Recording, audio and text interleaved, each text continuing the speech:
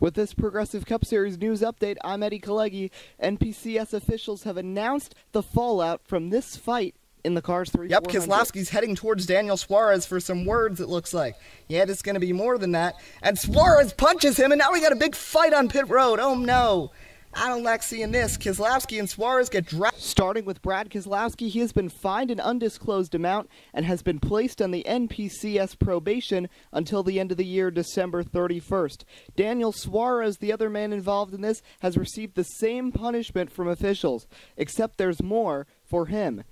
However, Joe Gibbs Racing has decided to suspend Suarez from one race, keeping him out of this Monday's Food City 500. The JGR statement: although NPCS officials only fined our driver, we felt that it would be best for the sport, our team, and Suarez's temper, dignity, and psyche to keep him out of competition this Monday. So who will be his sub? There were many speculations. Matt Tifft? No, it's Carl Edwards. He will jump in the 19 for one final race. Thanks for listening to this update. Check out the Food City 500 this Monday.